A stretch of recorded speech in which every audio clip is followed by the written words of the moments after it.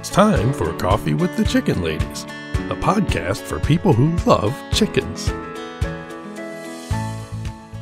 Hey everybody, and welcome. It's Chrisie&Holly from Coffee with the Chicken Ladies. We're here, and this is episode number 141 of our podcast, where we talk about everything chicken, family, fun, and more chickens. More chickens. We drink a ton of coffee. I'm talking a ton.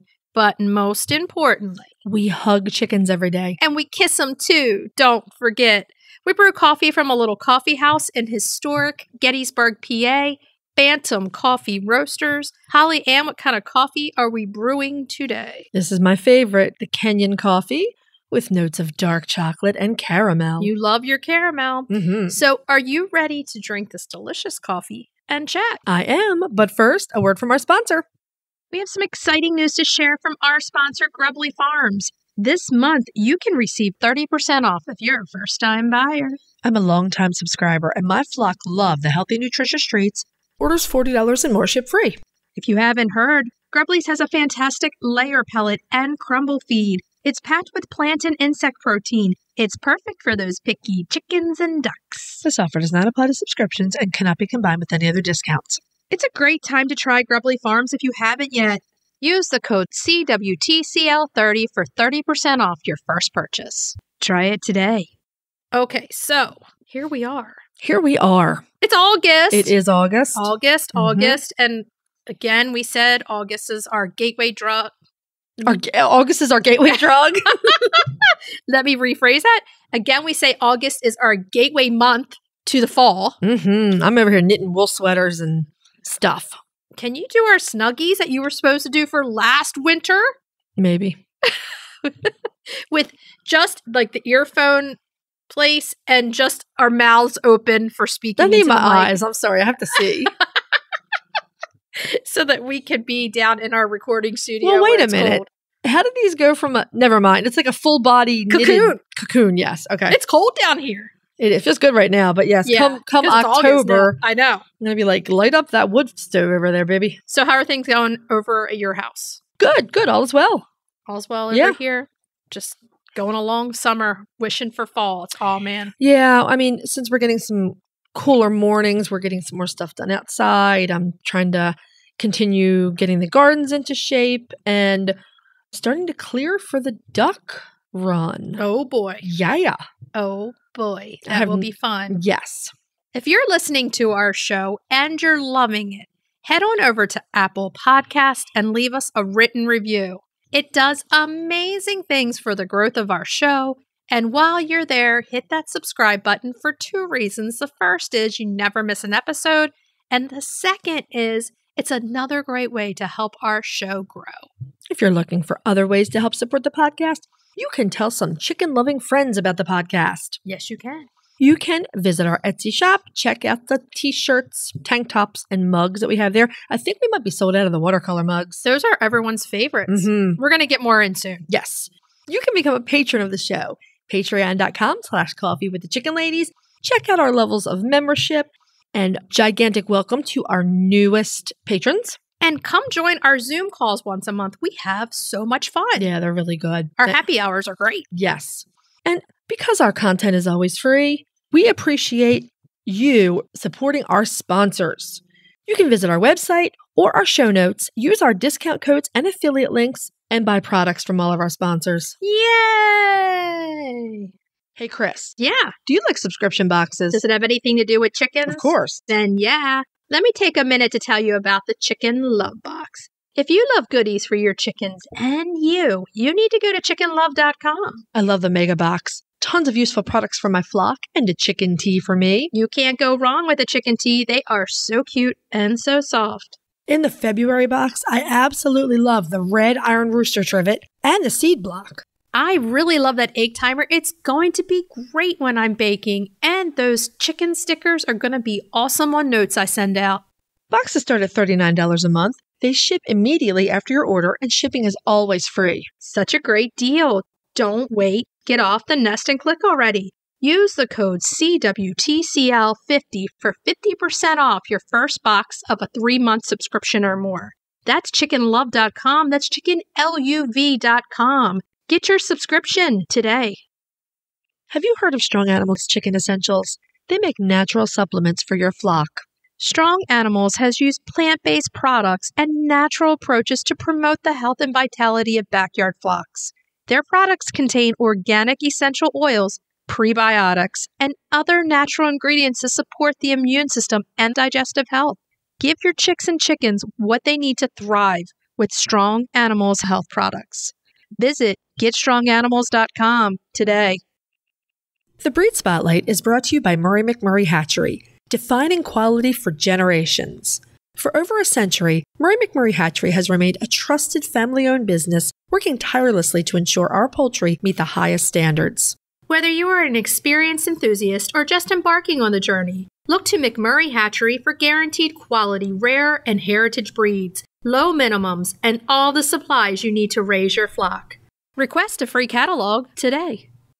I need some green eggs and ham.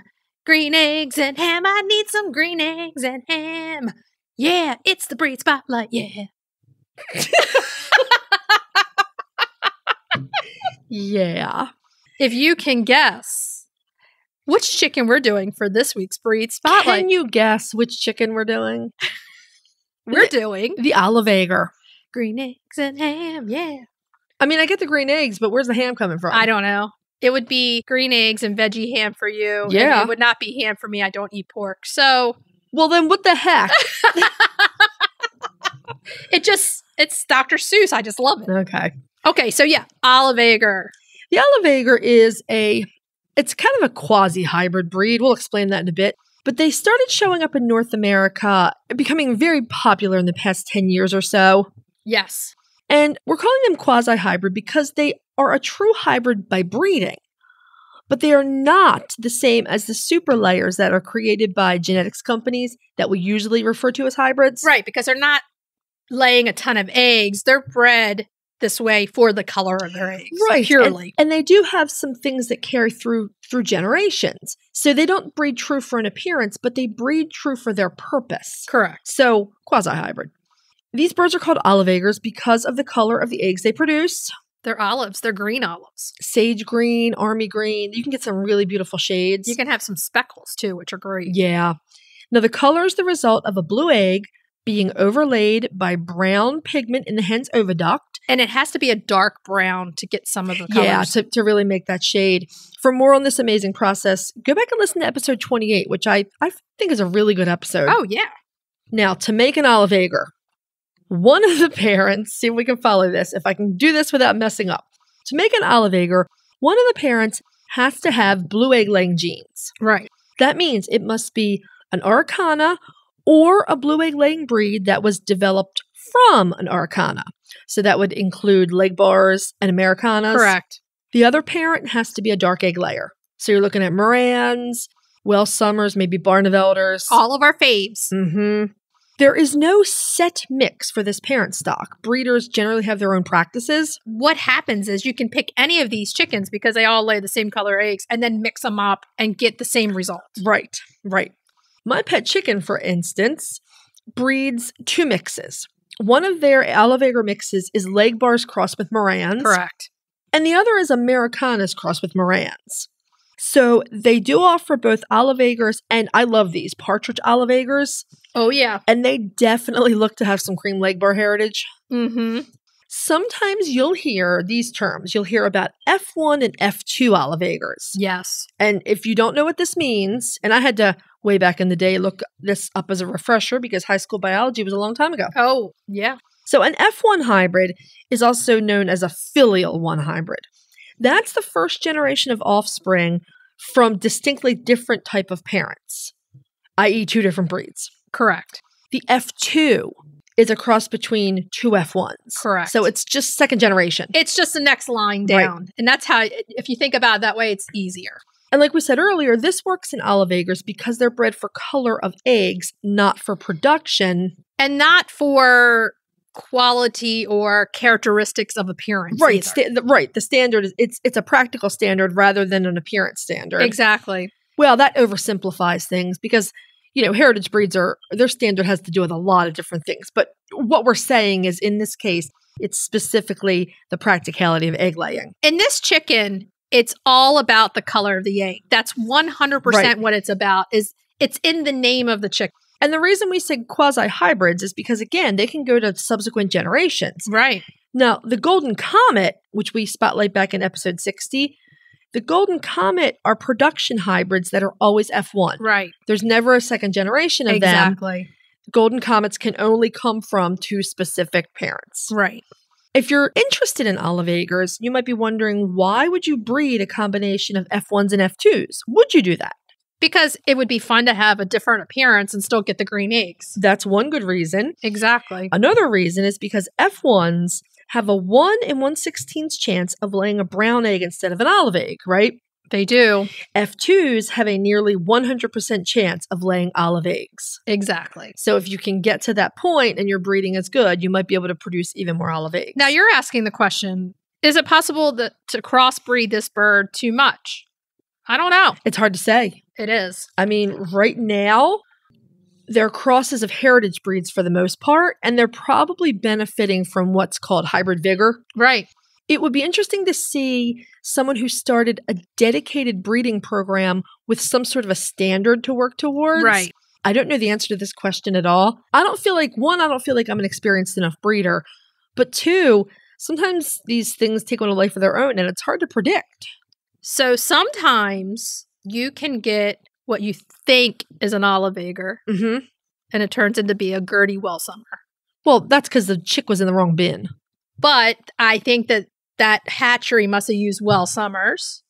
Oh, that's possible. And somehow that's how that happened. It could be. That's possible. That was my thought. Once we figured out she was a Welsummer.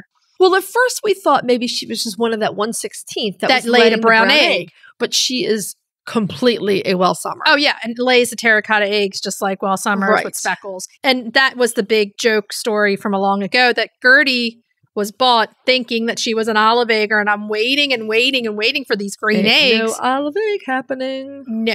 So I ended up thinking that, and again, to refresh everyone, she was the only one in the bin that looked the way she did. Oh, it's because she was a Welsummer. I'm like, did they use parent stock? Were they Welsummer and somehow a Welsummer egg got in there? You know, I don't know. That's a good question. Yeah. Because they could have been using that What for hatchery? the dark. Mount Healthy. Mount Healthy. Okay. She was from the mill. From the mill, right. Okay. So, you just don't know. So let's look at the appearance of the olive egger. Mhm. They generally have straight combs, Mm-hmm. may or may not have feathered legs, may or may not be crested, may or may not have beards and muffs. I guess all of these are possible depending on the parent breeds. Exactly. So because they're hybrids, they don't breed true. They have no breed standard. Right. So they can be any of these things. And that's why I held on to the dream The hope. that Gertie was an olive egger. Because I'm like, come on. So their appearances varies very widely. Yeah. Many of them are on the darker side. They tend to Correct. be like brown, black, or blue. Yes. I think they're super cute birds. I really like them.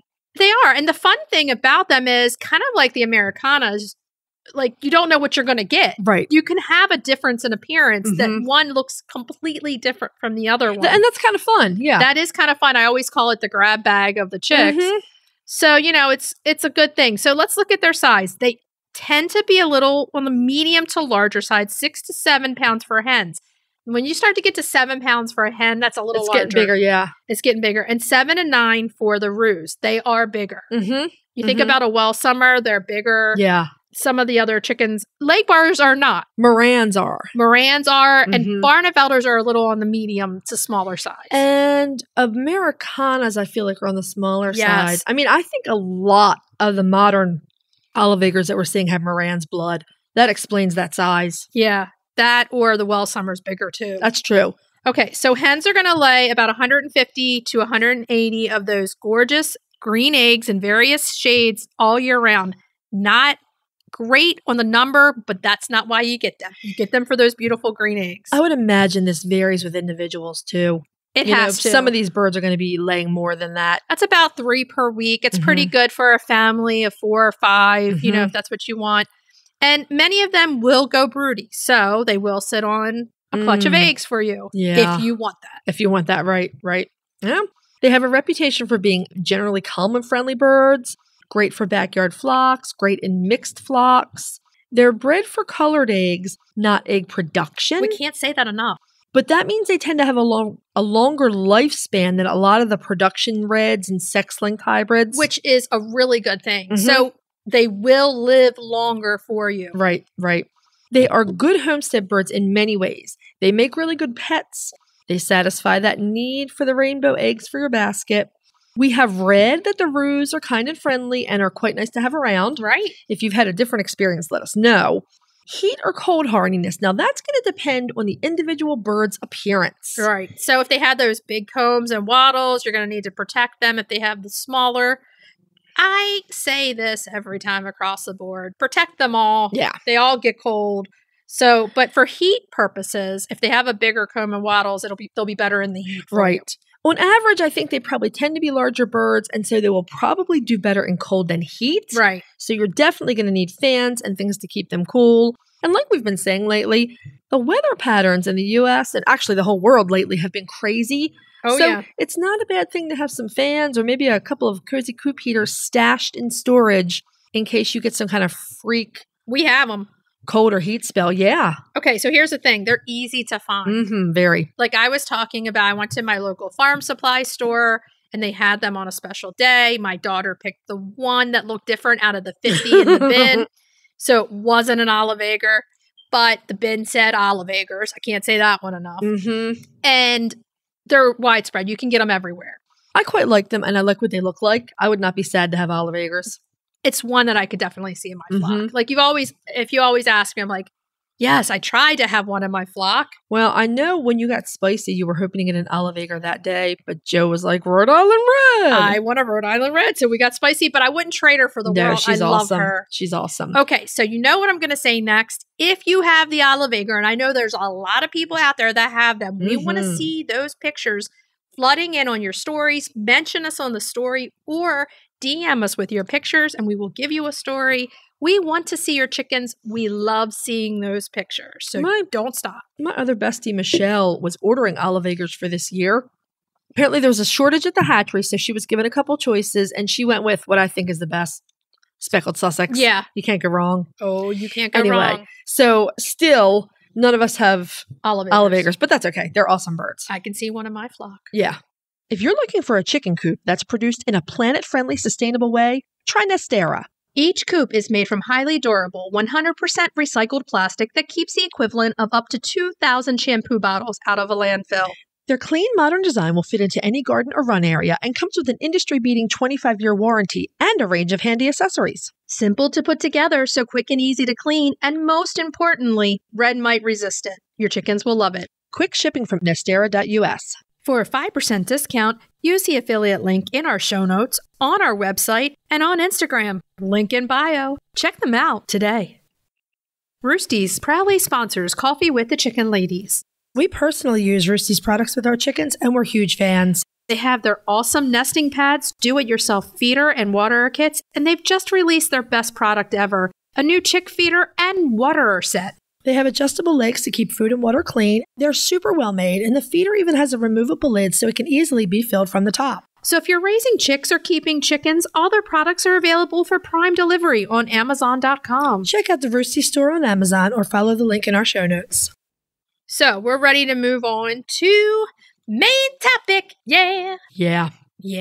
Now, we're going to do a main topic this week that we get countless so many questions all the time. Questions, comments, everything about mites and lice. Mites and lice are a problem. Like Holly was saying, with globally the weather doing crazy stuff, there's going to be more of these things out there to deal with. Yeah, they're nasty little buggers. There are many types of mites and lice that can plague your chickens. I have this really bad habit where I say lights and mice. You do. And I say it all the time. So the most common in the U.S. and in other countries that have temperate climates, the most common mite you're going to find is the northern fowl mite. Oh, yeah. In warmer climates, there's a tropical fowl mite that is often present. Yuck. And mites will feed on different things on your chicken depending on their species, which just gives me the willies. Right. So some are going to feed on blood, some are going to feed on dander, some are going to feed on feathers, some are going to feed on scales. If you can't tell what you have, and you do have the luxury of popping them under a microscope, mites are 8-legged and lice are 6-legged. Yay, I'm already itchy. I know. Well, it's so much fun. So, and if you have a question that you don't know, you can always go to your doctor, your veterinarian, and they can do a little scrape of the skin and put it in some mineral oil and look at it under the microscope and even show you and identify the mite or lice that way. Yay. Oh, I'm so itchy already. So the northern fowl mite. This is one that I had once or twice in my 20 years of chicken keeping. Yeah. Wild birds carry this. Right. And they're always coming in and out of the run, I feel like. Oh, they do. They do. The northern fowl mite feeds on blood, and a heavy load of them can make your chicken weak and anemic. It can even lead to death. If you see these on your birds, you need to treat them. Now, another one we're going to talk about is red mites. And red mites are way more prevalent in the UK. Yeah, they're not one we commonly have here. No, we do not commonly have here. And we have an episode 65, where we talk, I believe, with Libby all about red mites. And it's a great episode if you're over in the UK and you want information on red mites. If our UK listeners, I'm sure, are familiar with this, but red mites live on coop surfaces. They will feed on chicken blood at night.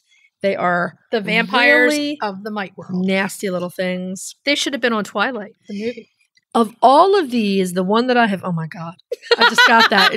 I just got that. Of all of these creepy crawlies, this is the one that I've had the biggest fights with. The common chicken louse. And they get them from wild birds also. Yes, they do.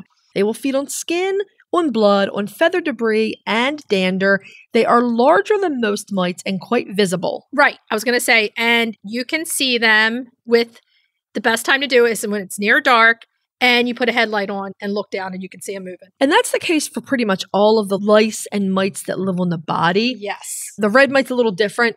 But again, go back and listen to that episode because Libby gives you really good ideas for diagnosing them. Now, let's talk about another really common mite. And we tend to get a lot of questions about this. Yeah. And we're going to clear up treatment for it right now when we talk about treatment. But it's the scaly leg mite. Ew. Okay, so they're going to get under the scales of the feet and the legs and eat on that dander that's under there, under the scales. And then what's going to happen is you're going to see your chicken with pushed up scales on their feet and legs. In a really bad case, you'll see all kinds of like crusty stuff coming out from under the scales. Right. Yeah. It's not good. It's gross. The feather chewing mite. With this mite, your birds will start to have very messy looking feathers. They actually look chewed or they might look broken. Ugh. These mites can irritate and cause broken skin on a bird. So you'll see folks say feather chewing mites will never cause anemia. They never ingest blood. That's not true. There's blood in the feathers. Feather up, when and you have... I don't know if they get down that far or not, but the thing is they will irritate the skin and break the skin. And they will feed on blood or... It's not good. It's really nasty. I mean, I am so itchy right now. I'm almost like moving in my seat. I'm so itchy. So you suspect, you think you see little moving dots on your bird or something else is going on. You suspect this. What's the best way to diagnose lice and mites? Okay, so I was talking about it a few minutes ago. You want to use a headlamp. This is the best way, even better than a flashlight. If a flashlight's all you have, it works. But the headlamp is, because your hands are free to move the feathers apart. You want to do it when it's just about dark or dark so that you're going to shock these mites when you shine that light down on them and they're going to move. They don't like light. Right. They hate it. So that's why they go to the darkest, warmest places of the body because they hate light. What we recommend is put a headlamp on, go into your perch, and take a look at your bird and start around the vent. If you can't do this for whatever reason, grab somebody that can help you and find a tabletop where and someplace you can dim the lights and use that flashlight. Exactly. So you're going to look around the vent and you're under the wings. You're going to look around the vent and then you're going to look below the vent on the stomach. Yep. A lot of times if you have lice, they will lay their eggs there and they look like these kind of gray cement casings on the edges of the fat on the ends of the I know. I'm going to say that again though. They look like these sort of gray cement casings on each feather shaft. You can look under the wings, look up in the tail cushion, Right. especially on the really fluffy breeds. Sometimes too, around the neck Neck feathers, yep. is another place that you're going to look. I'm itching everywhere right now. You also look around the face. A lot of times the really tiny mites, you'll see them around the Right. eyes or on the red skin on your bird. Now, I don't want you to, okay, my chicken's missing some feathers, especially in the summertime. It's definitely mites. Don't make that assumption first. No. Always check, because we're finding with the weather patterns that some of the chickens are molting early this summer. Yep, absolutely. So don't always jump to that conclusion and say it's definitely mites. I will not treat a bird for mites unless I have found mites. And see them. Mm-hmm. Yeah. Okay. So where do these mites come from? We're going to answer this question. There's carriers. They can come from other chickens. If you bring in a rescue, this is a good reason for quarantine. A lot of times chickens coming from bad situations have lice or mites. Right. So if you bring in a rescue or a chicken from another farm, you could bring the mites in. Right. Wild birds, we've said this before, wild birds carry these. Rodents do as well. So you want at night to pick up all that food and water so you're not bringing the rodents into where they are. They do not need the food and water out at night with them. Right. How do you treat the mice and lice? It's a magic medication called ivermectin. Ivermectin, yes. There are various treatments. This is the one we go with because this treats the bird quickly. There is, I believe, a 10-day egg withdrawal. That is nothing compared to getting these mites off your chickens. And there are some other products. There's one called Elector SP. I've never used it. It's expensive. It's very expensive. Some people swear by it. I know some of our friends in the South where the weather doesn't get that chilly are really fond of using the Elector. So we can't really comment on that one way or the other. Just know that that's a possibility. Now, if you have scaly leg mites, not you. Holly Ann does not have scaly leg mites. But if your chicken has scaly leg mites. Not the last time I looked anyway. The easiest way, and even Dr. Rebecca, we were talking to her not too long ago about this, is slathering those legs with a boatload of Vaseline. And what that does is suffocate the mite. Right. And it kills them. Yes, it's a petroleum product.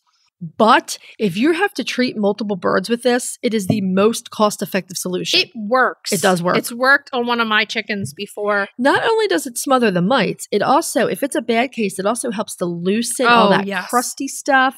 And soften the scales back. I think it must be soothing too. I think it's very soothing. And there are a lot of worse things that you could use. Well, yes. And we want to address something and just put it out there so that you don't think that this is a treatment. For the love of all that is holy, please do not dip your bird's legs in gasoline. That will kill your chickens. Please don't do it. And here's the thing. There might be some folks out there who have used this treatment and they have killed the mites. I'm sure they killed the mites and the bird survives. But there are a lot of chickens who have died for this. Just recently, we had someone come to us. It's so sad. And she had lost some chickens from doing this. And she was so upset. And, you know, she got this information thinking that it was what she should do. And it's not. So if you're listening to us, please never use that treatment. Ever, ever, ever. Vaseline is amazing for scaly leg mites. And I do Vaseline and ivermectin for scaly leg mites. I have just done Vaseline. It works. But if you want to be extra careful, some ivermectin will help take care of that also. And the Vaseline, again, depending on the case, you're going to want to do that every couple of days. I was doing it like every day, every other day. I would do every other day. And then you'll know it's working because you see the black waste of the mites coming out. Starting to come out, Yeah. Okay, so ivermectin, let's tell everybody, should we tell everybody how many days we do it? So it's Sure. So you do it first and then? You do it every 7 days for 3 treatments. Okay. So what we put on our calendar at home, we'll do it on the 1st. Right. We'll do it on the 14th. Right. We'll do it on the 28th. So you do 3 treatments and it's about 0.3 mLs. It's about 0.3 mLs. And you don't inject it, you put it on the skin. Right. So the ivermectin you're going to use is injectable ivermectin. But you don't inject it. But you don't inject it. You use it topically. Yeah, ivermectin's a tricky one because almost every parasite out there, with the exception of the topical parasites and the meningeal worm that ruminants can get, almost every other parasite is resistant to ivermectin at this point. The only one that I don't think is, and this is in the small animal world, is ear mites. Okay, well, that's another topical, right? No. So it gets injected into dogs and cats for ear mites. Right, but I'm saying ear mites are a topical. Oh, yeah. They're just a regular mite, like, that gets in the ear. Well, that's what I'm saying. That for internal parasites. Oh, no, it does not work for an internal. It's used topically. Yes. Mange is another one, sarcoptic mange. You inject for that too. You inject for that. So ivermectin, like in kittens, you'll see the big ear gunk that they have. And you look at it under the microscope and you find the domestic ear mites and they're there. Yeah. You inject it. With chickens, you're just putting it on the skin. On the skin. Now, if you have intestinal parasites inside the body, you're going to use different dewormers. And you're going to put it on the skin right up between the wings, like what would be our shoulder blades. So they can't get to it. And the ivermectin will move through the skin follicles. So for everyone out there that has dogs and cats, if you use Frontline, this is the same premise. Yeah. So it goes from hair shaft to hair shaft and covers the skin. Poultry DVM, Kelly at Poultry DVM has a nice information sheet on this where she does talk a bit more about dosage. Right. And depending on the size, like a big roux, I'll give 0.3. Yeah. Standard size hen, I usually give 0.25. Right. Something like that. So I would check out her dosage. We're not giving dosage information because we're not veterinarians. That's just what we use. That's what we use. Exactly. Okay. So once you've treated, you're going to always clean out the coop 1,000,000%. Scaly leg mites will move from bird to bird on the roost, but they need to be feeding quickly. Right. The rest of those buggers, you need to make sure you get them out of the coop too. Yeah. So you're taking care of your bird with ivermectin and or Vaseline if it's scaly leg mite. Then you really need to strip the whole coop. Right. And again, that's where some people use Elector SP. You can use a pyrethrin-based spray and make sure you spray everywhere, including crevices. And then once you spray, the entire coop has to be 100% dry before the chickens go back in. Right. And really, it's a good idea to dry it and let it air out anyway. You don't want them to inhale that at all. And then you're going to put your bedding back in. And, you can add some actual natural mints and different things, some different herbs. Yeah, so herbs in the mint family are naturally repelling. Pennyroyal and mountain mint are both really good. Another good one is balm. So you can get lemon balm, citrus balm. They're also very repellent. You can also spray one of the natural sprays. A lot of them have clove oil. Right. You can diffuse some mint essential oil. Prevention, one of the biggest things you can do for prevention is to always have dust baths available for your birds. Right. If they get one mite on them, they're going to bathe it. It's going to take care of it. And in your dust baths, you can put wood ash, which is great for smothering mites, and diatomaceous earth. Right. Why do we not use diatomaceous earth as a cure once your bird has mites? It won't kill them. It certainly will not kill enough of them. No. If your bird has a real infestation, like if your bird has 3 mites on her, she'll take care of that in a dust bath. Right. You won't ever see a problem at that point. If your bird has an infestation, diatomaceous earth is not going to kill enough of these mites to get the infestation under control. And here's the other thing. If your chicken is so uncomfortable from the mites that there's sores, there's everything else, it's time to go to the doctor and get some medication for the skin. And if you feel like you don't want to treat them, your veterinarian can treat them for you. Right. It's true. So just keep an eye on them. But having a good dust bath does take care of the stray mite that might land on them. Absolutely. Doing things to repel them. The wood ash is a really big thing. Wood ash in their dust baths is fantastic. It's really good. It's good for them. So those are all the creepy crawlies. It's pretty simple. They're pretty simple to treat if you think about it the way that we have it laid out. Unless your infestation is like crazy.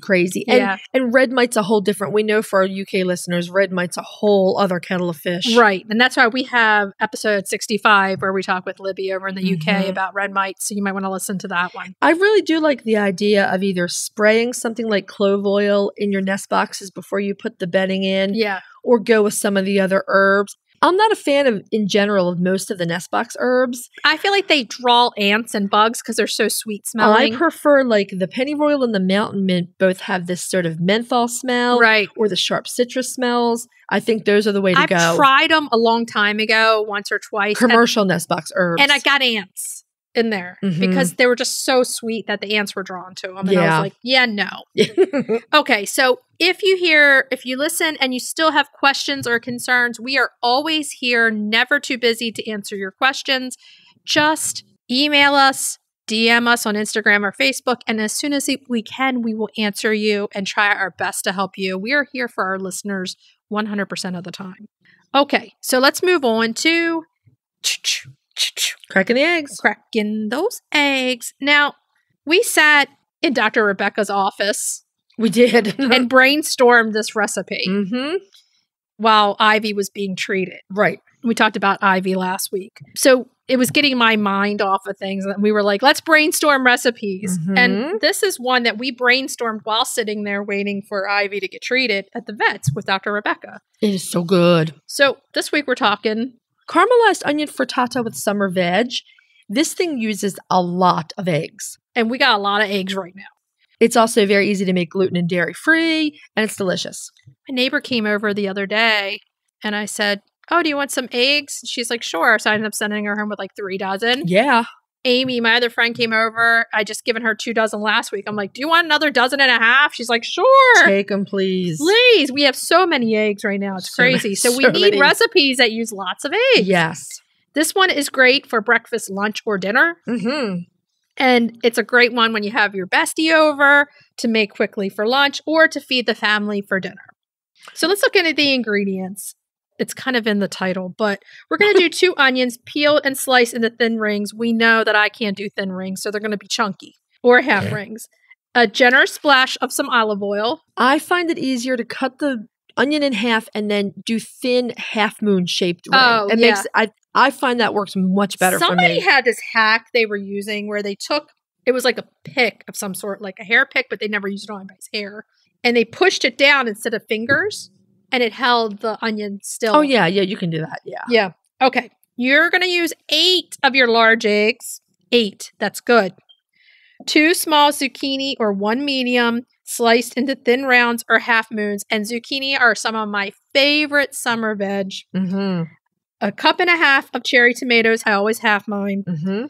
A tablespoon of balsamic vinegar, salt and pepper to taste, and a 1/2 cup of shredded Gruyere or shredded dairy-free cheese. And Gruyere is one of my favorite cheeses. You know what? That's one of the few things that I could cry tears over not being able to eat anymore. It's so creamy. And it's nutty. And yes. Oh, it's so good. And then a 1/4 cup of shredded parm. You always need some parm, okay? Do they have a dairy-free parm? Yeah, actually, yeah. There are a Okay. couple brands that make dairy-free Parmesan now. Okay, Yep. so let's talk about what you're going to do next. You're going to heat a skillet over medium heat. I like a hefty skillet for this. You're going to add a generous splash of oil, swirl it to coat the pan. Once your pan is warm, you're going to turn the heat down to say medium-low. Add those onion slices and my favorite, thyme leaves. Yeah. I love thyme in there. My time's doing really well this year. Mine's still dinky, but it's doing well. And I think I would use a cast iron, but that's just me. I don't have any cast iron. Well, I know but, I'm getting you for your Christmas gift. But yeah, my mom always does hers in cast iron. So you're going to cook the onions, stirring often for about 10 to 12 minutes or until they're soft and just starting to brown. You're not going to do the full cook right now. And everybody wants to tell you they're going to get brown in like 3-4 minutes. Does not happen. No, they're not. No, they're not. No. Does not happen. So they're just going to be starting to brown. They're not going to be fully caramelized yet. You're going to add the zucchini and tomatoes and a pinch of salt and continue to cook them, stirring frequently until the onion is golden and starting to caramelize. The zucchini will have softened and the tomatoes have cooked down. It's going to give you that onion, that sweeter taste if you wait. You're going to stir in the balsamic vinegar, salt, and pepper to taste, and you're going to set all that aside. Oh, that's going to go in your eggs, man. And now you're going to do the eggs. So in a large bowl, you're going to whisk all those eggs with a pinch of salt. Once they're well blended, you're going to add all the veggies and scrape. Scrape to get all those bits out of the pan. Yeah. I mean, I suppose you could deglaze the pan if you really wanted to. Yeah. It might make it a little too watery. It might. So you're going to scrape everything in you can manage. You're going to add the Gruyere cheese or your dairy-free cheese. Stir it all together. Just grab that same skillet and wipe it out. Spray it with some nonstick spray. Spray it well with nonstick spray. Put it back over medium heat. Preheat your oven broiler. And make sure you have an oven rack that's up at least halfway or up in the top. Right. When the skillet's hot, you're going to add another splash of that olive oil, swirl it around, pour in all the egg and veggie mixture, and let it cook undisturbed on medium heat for like 5 minutes, 6 minutes, 7 minutes until the eggs have started to set on the bottom. That's very important. You have to wait to move it until the eggs are set. Yes. You're going to sprinkle the top with the Parmesan and transfer that whole skillet to the preheated broiler and broil it usually 3 or 4 minutes. Broiler tip. Watch carefully. Watch your broiler. Your broiler always works faster than you think it's going to work. Yeah, mine, I have a really sad story about baked Alaska and my broiler. So 3 or 4 minutes, whatever, but again, watch it until your frittata's cooked through in the center. You do want it cooked through. And you can use your little cake Tester. Mm-hmm. Yes, I use it for everything because I love my cake tester. Yeah, you can. If I don't have a cake tester around, I'll just use a knife and cut the middle and see what it's doing. So you want it cooked through in the center, getting golden brown on top, like your cheese is nice and melty. You're going to let this thing sit for a few minutes after you take it out of the oven, just to firm up the rest of the way. Yes. Then you're going to cut it in wedges and serve it. Another important tip is don't try to do a shortcut and just put your veggies in the egg uncooked and cook them all together. No, it does not taste the same at all. Your veggies have a lot of water in them, and they will water your whole thing down. So you have to cook all the veg first to make it all work in the end. Just that. But well, it concentrates the flavor. Right.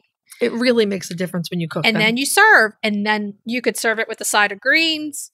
I like it with a big salad. Yeah, a big salad, and you have a meal that's high in protein, great in veg. You go to your local farmer's market and get your veg if you don't plant them yourselves. That's fine.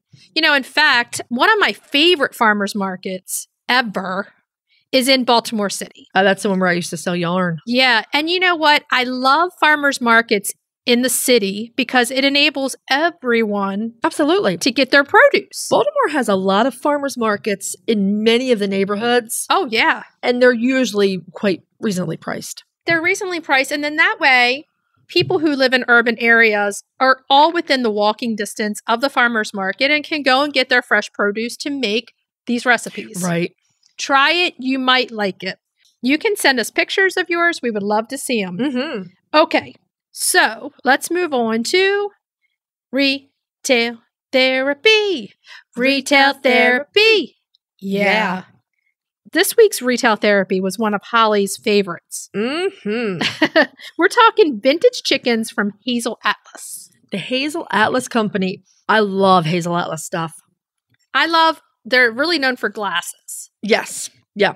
The Hazel Atlas Company was the result of a 1902 merger of 4 different American glass-making companies, all of which actually were formed in the late 1800s. They supplied glass products and glassware. They had factories in several different areas, but they were headquartered in West Virginia. Okay. Close. Interestingly enough, they did hire a lot of women workers for both the factory and the office. Nice. But they would give a woman who got married her 2 weeks' notice as soon as the wedding was over. What? Yeah. They would not hire married women at all. Why? Because they were afraid they would get pregnant and then they wouldn't be able to work? I guess so. So, I love this company, but here I was uncovering all this stuff. They didn't hire people of color at all except for occasional janitorial positions. Oh, my God. No married women. So, this all changed, though, during the Second World War. Thank God. Because they desperately needed a labor force. So, Hazel Atlas is known for pioneering safe food processing and for making the first mayonnaise, pickle, and baby food jars. Yeah. Because they're all about glass.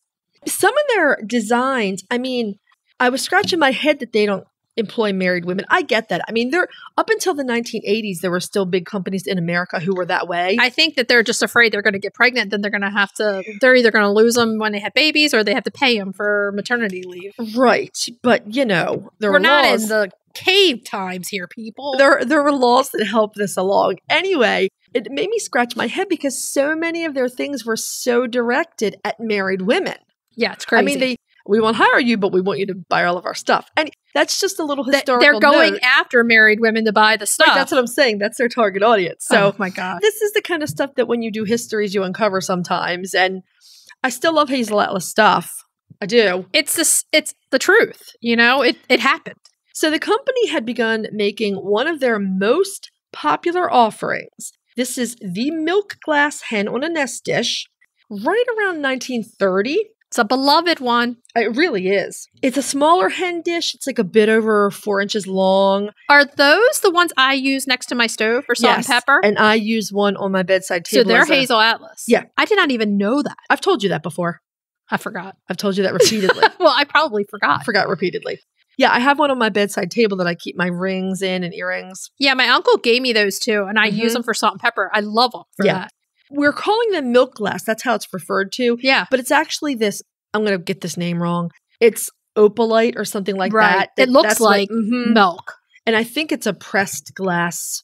They're made by pressing the glass somehow. Anyway, this little dish is about 4 inches long. It's completely white. You can usually find this hen from like $5 or $10. There are lots of them around. They made, oodles of this. Yeah. They did make a hen dish who's similar with a red glass comb and wattles. And they also made some other solid color, transparent glass hen dishes. Okay. Like there's a transparent amber colored one. Those are often called candy dishes. Okay. So, they have a couple of different variations for hens on nests. When you look at hens on nests, they all look like candy dishes. Yeah. When you really look at them. Well, that small one, the little milk glass one, she's probably a little too small to be a candy dish. But she could be an M&M dish. She could be an M&M dish. That would be it.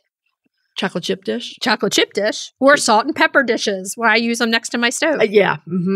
Hazel Atlas also produced some really wonderful Depression era and mid-century kitchenware and dinnerware, some of which featured chickens. Yay. They are very collectible if you can find them. A lot of these are more on the rare side. Like you can find the hens on the nests. Right. But this stuff is harder to find. It's definitely harder to find. In the 1960s, they made some really wonderful large glass drinking tumblers. Right. There are a couple different patterns of roosters. There's one that has roosters and eggs printed on the sides. Absolutely love it. They also made mid-century coffee mugs. Mixing bowls. Spice bottles. Cocktail shakers. And this made me laugh. What is an actual poultry waterer? Wow. It's just the glass part of it is Hazel Atlas. Now, Hazel Atlas are also the ones that do all the etched glasses. Yeah, they do a lot of etching. So your barware, and they have them in the cool caddies, which I collect. Yes, they do. They have a lot of them in caddies. So if you see a glass set in a thrift store that has a caddy or on eBay, chances are it's Hazel Atlas. I got a couple Culvers in. Culver too. Yeah. Is another one. But the Hazel Atlas, they did some really pretty glassware. And I have multiple sets of the caddies that I like to bring out if I'm just having a dinner party or something because I think they're so cool and different. They look great too. Yeah, they're really just nice. Cool to have out. So some more rare items from Hazel Atlas. Rooster printed milk glass canisters. These are more pricey too. And where you're going to find these more is online versus in the wild. Yeah. If you find them in the wild, grab them. And run. Grab them. Most of Hazel Atlas stuff is marked on the bottom with an H and an A. Yes. Most of it. Also, something really rare I found that's super cool. Farm scene snack sets. Oh, I want them. Yeah. It's a clear glass. It's a farm scene painted on. There's a rooster on top of a grain silo. Want them. Really neat. The pitchers. They have some pitchers that go with some of their glassware. There's a couple of them that are chicken or rooster pitchers. Very rare. Very fantastic. And egg cups. Okay. That was super rare, the egg cups. If you're finding this stuff, run. I mean, get it. Yeah. So that's Hazel Atlas. I love Hazel Atlas. You can't go wrong with it unless you were a married woman in the 1920s prior to trying to work for it. I mean, honestly, that history is probably more companies than not. Oh, yeah. But thank God we've evolved. Yes. And we know our worth. Yes. So, okay. So if you have Hazel Atlas, we'd love to see it. Especially chicken Hazel Atlas. Especially their chicken stuff. Send us some pictures. Mm-hmm. Okay. So should we tell everybody what we're going to be talking about next week? Of course. Next week, we are spotlighting the Isa Brown. We kind of have a theme that's going to be going, and you'll get it in a second. You'll get it, yeah. Main topic, everything you need to know about rescuing chickens. Yay. Well, this doesn't fit the theme. This is just really, really good.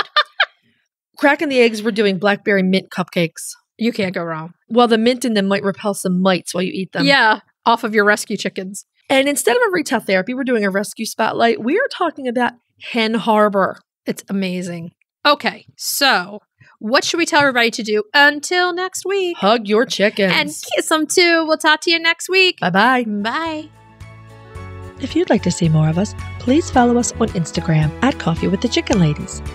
If you'd like to help us grow the podcast, please leave us a written review on Apple Podcasts. If you'd like to become a patron of the show, please visit our Patreon page, patreon.com patreon.com/Coffee with the Chicken Ladies. Thanks for listening.